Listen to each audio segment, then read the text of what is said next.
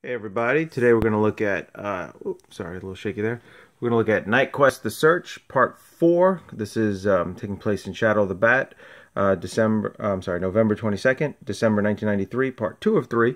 And this focuses on Bruce Wayne undercover. But before we jump into Knightquest here, I want to give a little special shout out here. And you see I've got my Funko Pop Flash collection out. I got the Black Flash and the new 52 Flash, Classic Flash, Jay Garrick.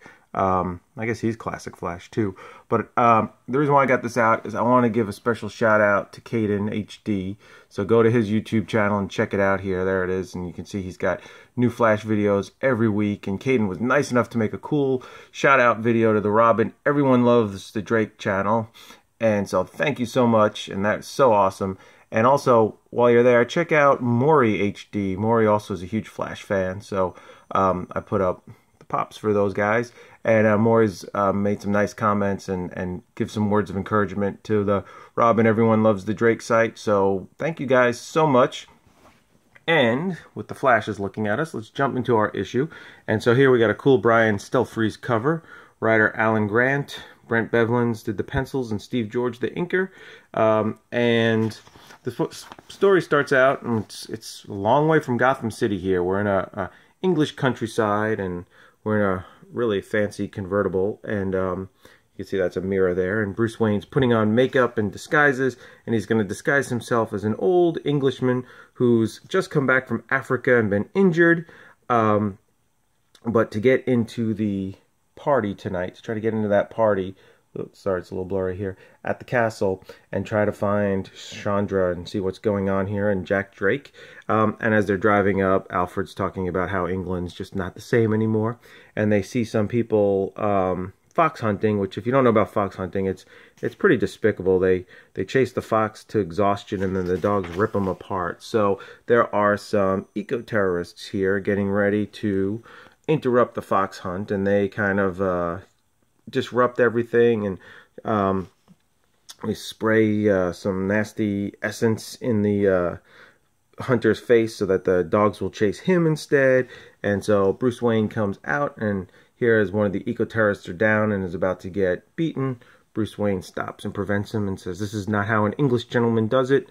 And you can kind of imagine the English accent. And of course, Bruce is using the two canes not just because for effect, because Bane had broken his back and he's recovering here, but even with a broken back and a couple of canes, Bruce Wayne can kick some butt here, and he really puts a beating to these guys.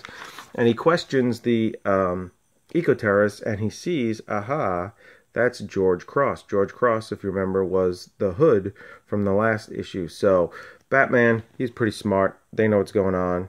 He wonders if George Cross recognizes Alfred, and he knows George Cross read the file and is looking into Benedict Asp, the same reason why Bruce Wayne is.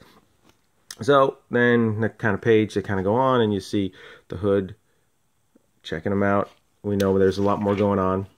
Then this is a really cool ad here. I think Kevin Smith has talked about this poster by Joe Quesada on his interview with Joe Quesada. It's a really cool angle. But anyway, so then we go back. It gives us a little reminder that Chandra's got this healing power, and if this guy cuts himself, he'll heal again, but that they're actually absorbing the healing power to make a death ray.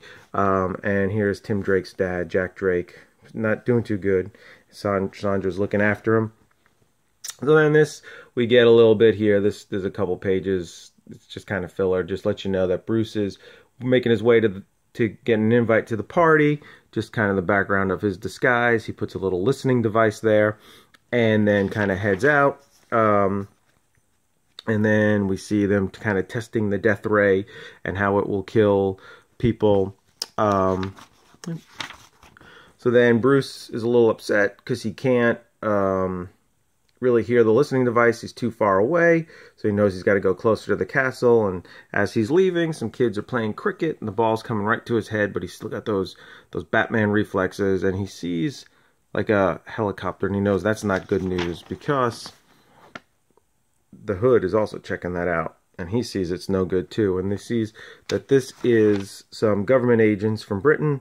They want the death ray. It's a secret project no one knows about. Bruce is finding out about this. He knows there's a secret passage, and he knows he's got to try to find Chandra tonight at the party. We see a little bit more of Sandra practicing healing, and then we've got a little bit of the party, and then here's the big conclusion here. We see the death ray going out. It looks like it's killing everyone in the whole town.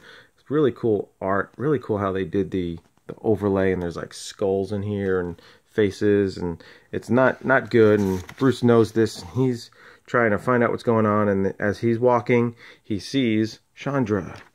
And then as they go around here, he goes right for her, and he says, "Sandra, it's me."